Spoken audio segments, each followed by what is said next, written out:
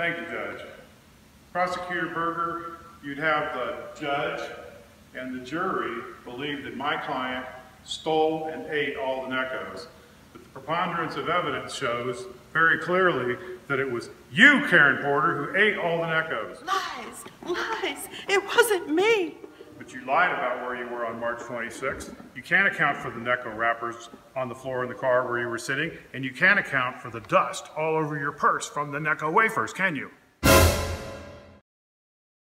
Yes, I did it, and I'm glad I did it.